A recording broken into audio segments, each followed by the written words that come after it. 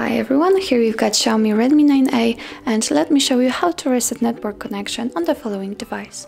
So first of all, let's find and open the settings.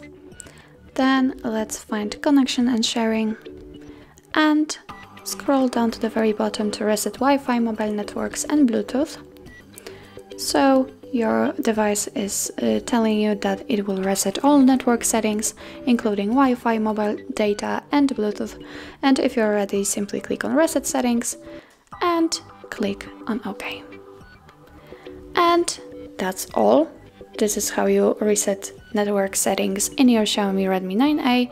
And if you find that this video was helpful, please hit the subscribe button and leave the thumbs up.